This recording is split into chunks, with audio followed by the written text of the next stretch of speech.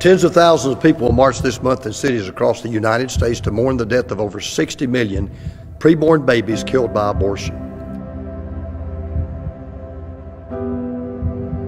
Over 60 million babies have been aborted since Roe v. Wade passed on January the 22nd, 1973.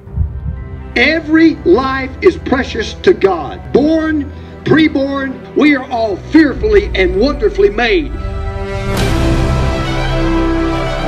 Regardless of age, regardless of the manner of conception, regardless of their ability, every person conceived has the inalienable right to life and liberty and the pursuit of happiness.